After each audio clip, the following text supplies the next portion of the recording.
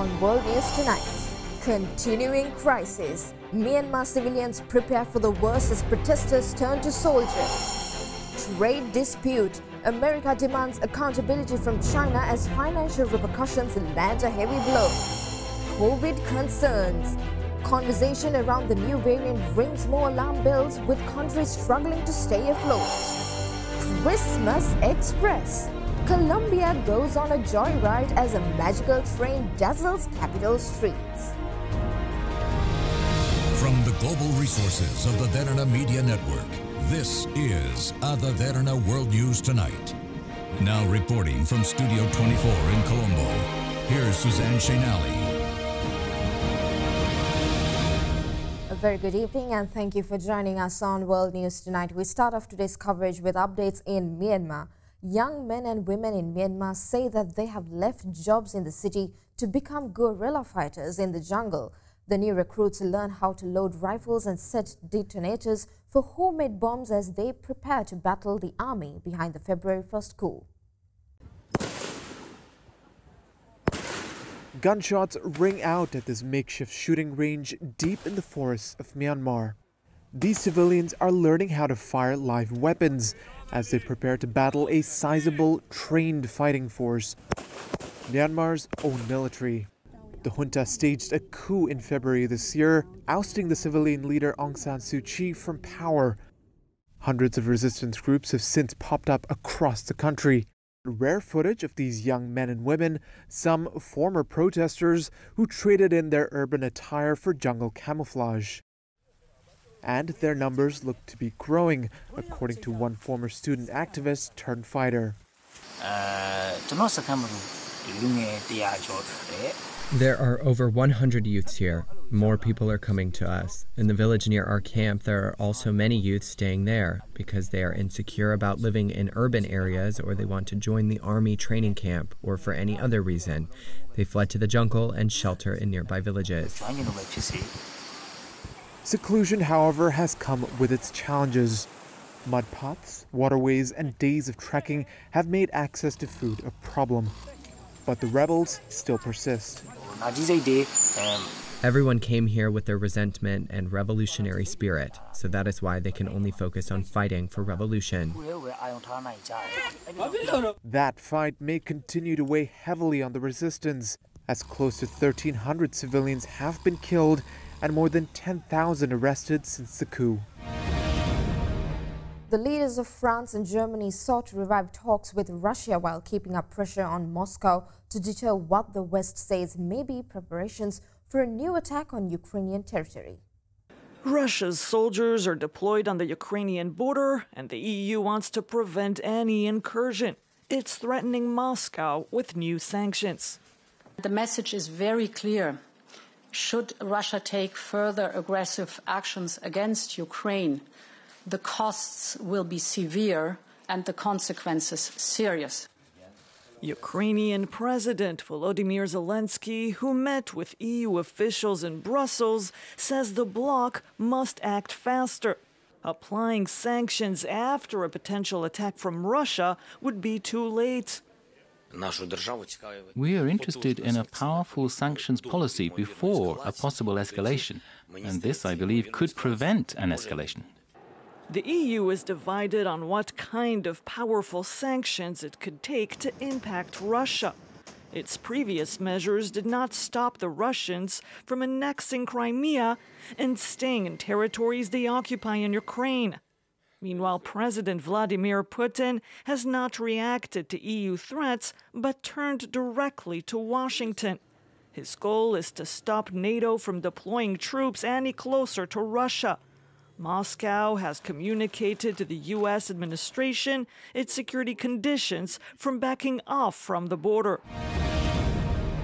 The United States is turning up the heat on China over its alleged systematic and widespread human rights abuses. It includes legislation that bans imports of numerous products made in China's Xinjiang province. Washington has imposed fresh sanctions on numerous Chinese entities, further ratcheting up pressure on Beijing. The U.S. Commerce Department explained in a statement Thursday that it's adding another dozen Chinese research institutes that use biotechnology processes to support China's military and users. It added technology that could be used to save lives is instead used by Beijing to pursue control over its people and repress ethnic and religious minority groups. The Biden administration has also imposed sanctions on Chinese painkiller manufacturers, stressing it would step up action to tackle the addiction epidemic that kills hundreds of Americans every day.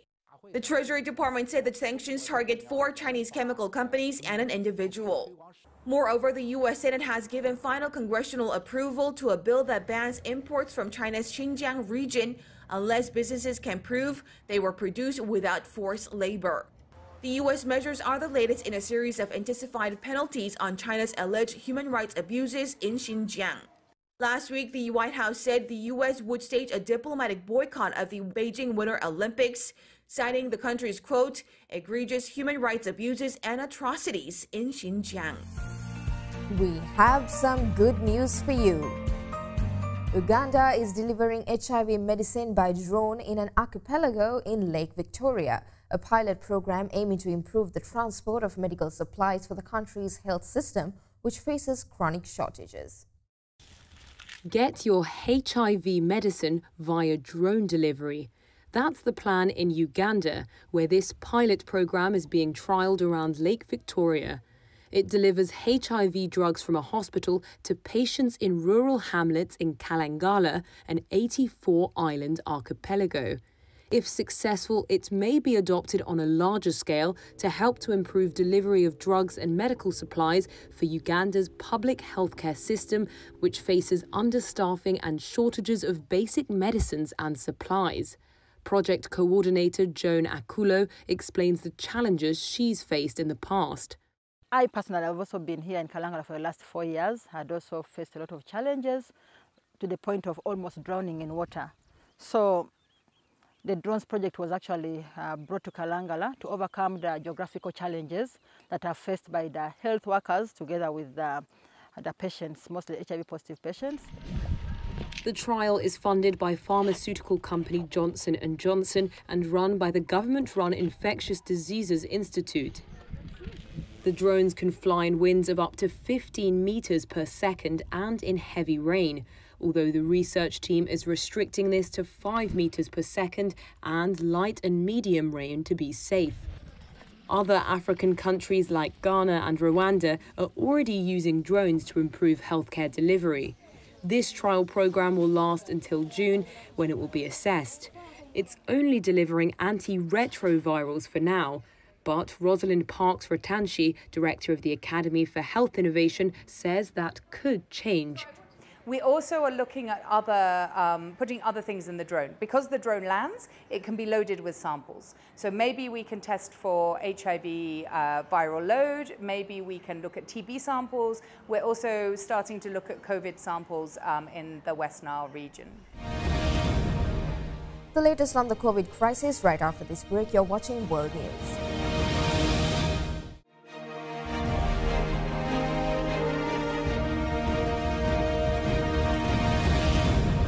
Welcome back. The G7 called the Omicron variant the biggest current threat to the global public health, saying its emergency was more important than ever for countries to closely cooperate.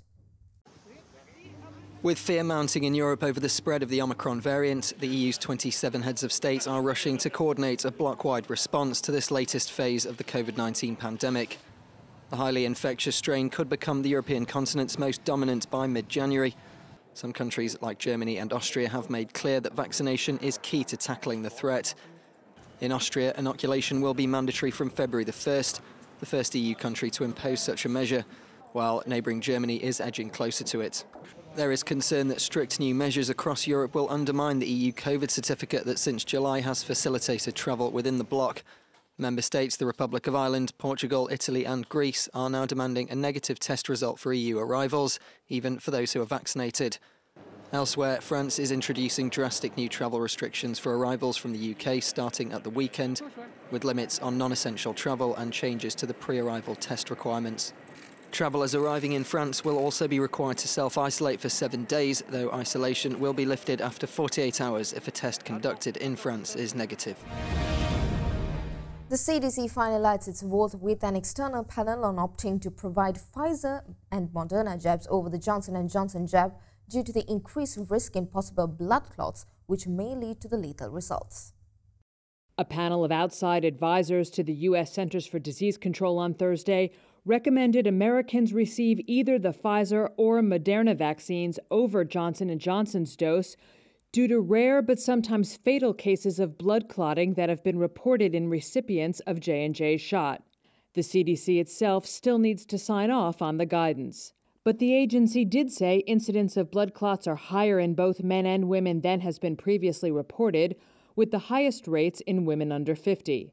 The CDC has said at least 9 people in the U.S. have died following blood clotting incidents. Members of the advisory panel also said J&J's vaccine is less effective in preventing COVID-19 than the other 2 authorized vaccines. In a presentation to the panel, a leading J&J scientist said the vaccine generates a strong and long-lasting immune response with just a single shot. J&J's vaccine uses a modified version of a virus to spur immunity in recipients, while Pfizer and Moderna use messenger RNA or mRNA technology that makes proteins to trigger an immune response. J&J's one-dose vaccine received emergency use authorization in March. In April, U.S. regulators paused administering the vaccine for 10 days in order to investigate the blood clotting. A CDC scientist on Thursday said that the rate of deaths from the clots did not decrease after the pause in April. According to CDC data, around 16 million Americans received J&J's vaccine out of more than 200 million fully vaccinated people. The fear factor of the COVID pandemic has continued to rise in America as the holiday season is met with a larger surge of cases due to Omicron, causing increasing rates of unemployment and other concerns. Americans face an uncertain and anxiety-filled holiday season for the second consecutive year, as the highly contagious Omicron variant threatens to intensify an already alarming surge of COVID-19 cases. Several Broadway shows have been forced to close, big employers are sending people home, professional sports teams are scrambling to contain outbreaks, and holiday parties are getting canceled again. At the White House Thursday, U.S. President Joe Biden was back to wearing a mask indoors and warned that the Omicron variant is going to spread rapidly and that a bleak winter awaits the unvaccinated. We are looking at a winter of severe illness and death for unvaccinated. Public health officials are worried that hospitals, still fighting the effects of the Delta variant, could find themselves stretched beyond their limits. According to a Reuters tally, over the past month, new cases have risen nearly 40% to 121,000 new infections per day. Deaths are up 18%, and COVID hospitalizations are up 45%. Mayor Bill de Blasio said New York City would distribute 1 million free masks and 500,000 at-home tests. It is clear that the Omicron variant is here in New York City in full force. And we are announcing a series of measures to address this situation. Obviously, we knew Omicron was here, and we knew it was going to be more of a presence in our city. It's now quite clear that it is. In South Africa, the United Kingdom, and Denmark, the number of new Omicron infections has been doubling every 2 days. Britain recorded nearly 80,000 new cases on Wednesday, its highest single-day total since the pandemic began, and officials there have warned that hospital admissions could soon hit record levels. Dr. Anthony Fauci, the top U.S. infectious disease expert, said on Thursday that the Omicron variant would soon dominate infections in the United States. Preliminary data suggests Omicron may be more contagious than Delta, but less likely to cause severe illness, though much remains unknown. Research also indicates that the 2-dose vaccine regimens have vastly reduced protection against Omicron, but that a third booster dose restores much of the vaccine's efficacy. Children aged 5 to 11 were vaccinated against COVID-19 in the European Union as half a dozen countries launched campaigns amid soaring infections and fears about the rapid spread of the new Omicron variant. Let's cross over to Ada Derana World News special correspondent Chetana Dharmarathan reporting from Normandy in France for more. Chetana. Yes, Shanali. The campaign is a test of parents' willingness to inoculate their children as governments seek to avoid the mass hospitalization of previous waves. The first special adapted pediatric vials and syringes for smaller doses of the Pfizer-BioNTech vaccine arrived in the region this week. Around 27 million 5 to 11 years olds are eligible for the vaccine in the EU, and most countries want to move fast. While most children do not become seriously ill from the coronavirus, they can unwittingly infect others higher risk. France, Finland and Germany, where skepticism is relatively common, were vaccinating only the most vulnerable children rather than seeking blanket coverage. This comes as France's healthcare system buckles under the pressure of surging infections. Back to you, Shanali. All right, thank you. That was Adda Derana World News Special Correspondent Chaitanya Dharmaratna reporting from Normandy in France. France will ban non-essential travel to and from Britain from the weekend to slow the spread of the Omicron COVID-19 variant that is causing record numbers of cases on the other side of the channel. Like many countries, the United Kingdom is bracing for an Omicron winter. England's chief medical officer warned on Wednesday the number of cases would continue to break records after the UK recorded more than 78,000 new infections.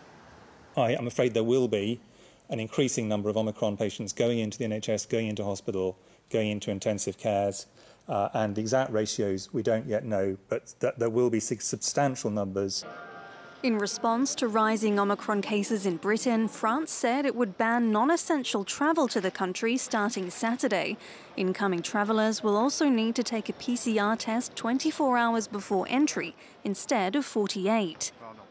Across the Atlantic, Canada advised citizens against non-essential international travel and said more public health measures would be introduced. To those who were planning to travel, I say very clearly, now is not the time to travel. The rapid spread of the Omicron variant on a global scale makes us fear the worst for Canadians that may think of traveling. On Thursday, Indonesia reported its first Omicron case in someone who hadn't recently travelled overseas. The World Health Organization says it's likely the new variant is already present in most countries.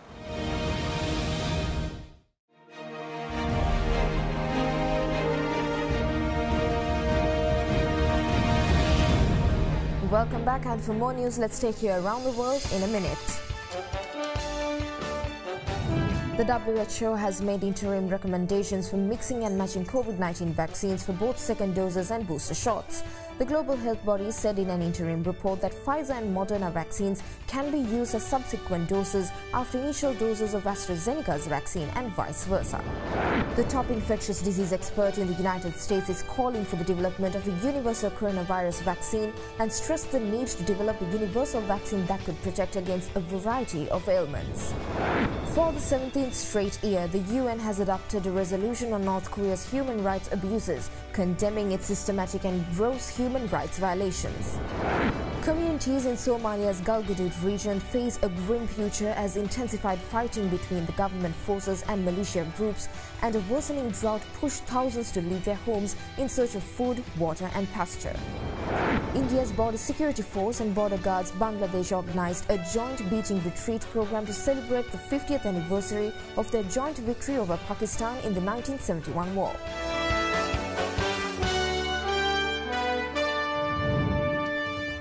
Meta is calling out half a dozen of private surveillance companies for hacking for other abuses, accusing them of collectively targeting about 50,000 people across Facebook, Instagram and WhatsApp. Meta is cracking down on so-called cyber mercenaries. On Thursday, the owner of Facebook, Instagram and WhatsApp said it's banned 7 private surveillance companies from its platforms and suspended 1,500 related accounts, most of them fake. Among them, a European company called Cytrox and Israeli firms Cobwebs Technologies, and also Black Cube, which deployed spies on behalf of disgraced Hollywood producer Harvey Weinstein. Meta said it sent alerts to 50,000 people, telling them they may have been targeted. The company accuses the 7 surveillance firms of hacking or using fake profiles to trick users into revealing private data. In a statement, Black Cube said it did not undertake any phishing or hacking, while Cobweb said it drew on open sources and that its products, quote, are not intrusive by any means. Other firms named could not be immediately reached for comment. Meta's announcement comes on the heels of a high-profile crackdown on spy firms like Israel's NSO Group, recently blacklisted by the U.S. government. The company hopes its ban will send a signal that the surveillance for hire industry is much bigger than just one company. It's also warned it will take action against other such companies when it finds them. Just hours after Meta's announcement, Twitter followed up with its own, saying it had removed 300 accounts from its platform.